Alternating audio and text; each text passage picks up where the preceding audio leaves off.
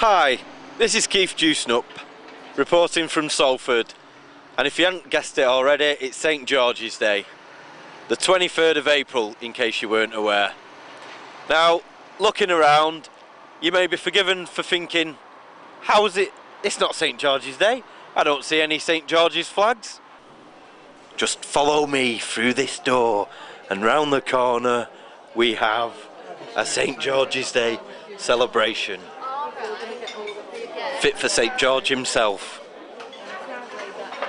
I believe that you're doing a welcome to afternoon entertainment later on for this event. I'll be getting them doing the knees up if any of them can stand up, you know. That's it.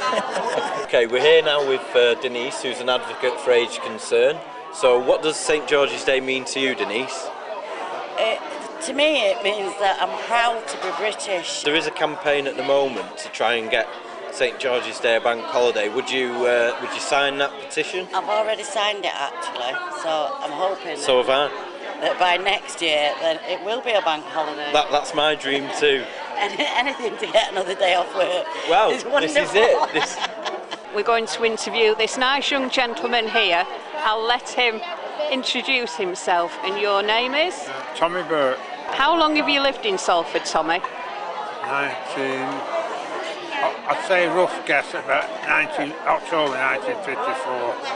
So you're a relatively newcomer then, eh? Well, you could say that. The community spirit is all over Salford, just excellent in my mind. Friendship, and can't go beyond it. Wonderful people.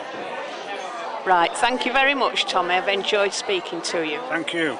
This is Nellie Blanks, Mrs. Nellie Blanks. Well, I lived north Cheetham Road for a few years and then came down to Romney Street and I lived in Romney Street.